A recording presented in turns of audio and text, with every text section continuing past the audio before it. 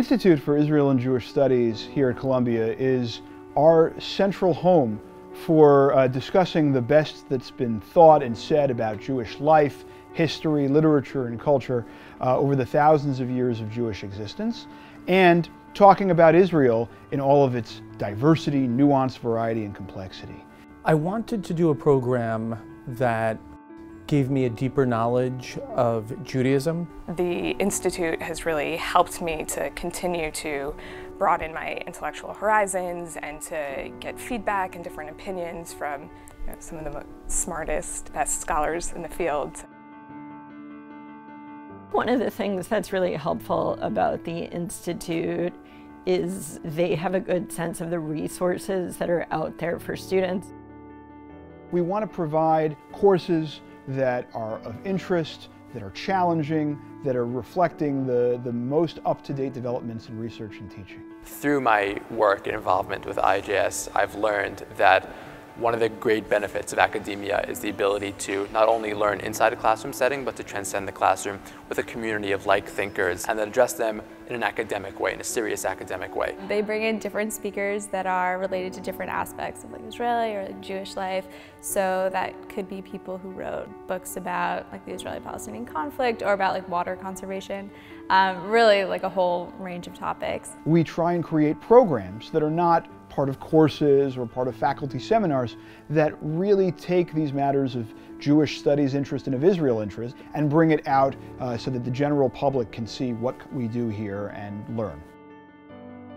Showing the depth and breadth of Israeli cinema to the larger Columbia community is both a necessary sort of cultural imperative, but it can also help start some conversations.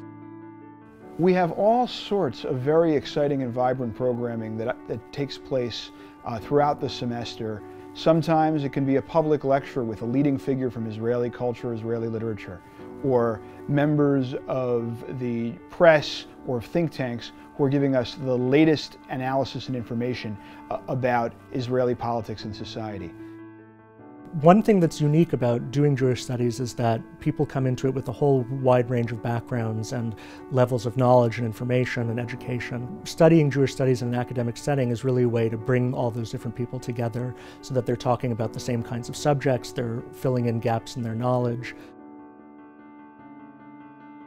Judaism doesn't necessarily need to be approached just from a theological, religious, philosophical level, that there's just so much richness. The more I got to know Columbia in general, the more I came to realize that this model of having an institute that draws on all of the different departments, the undergrads, the graduate students, the professors from across the university is much more productive.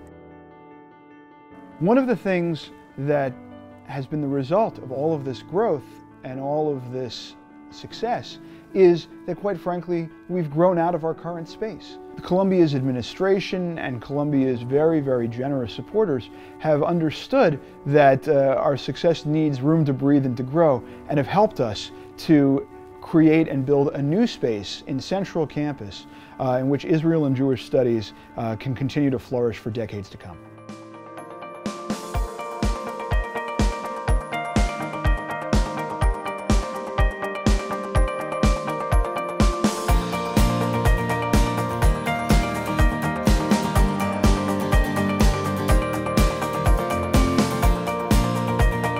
The idea isn't to teach students to, actually stand aside from their Jewish identity, but it's to get them to step out for a second to look at it and understand what's making it tick, and actually try to understand what it really is and what's involved. Not as a way of getting them to lessen their commitment, but as a way to get them to understand their commitment. As I go forward, this is the kind of community model that I hope not only to work in, but to be a part of.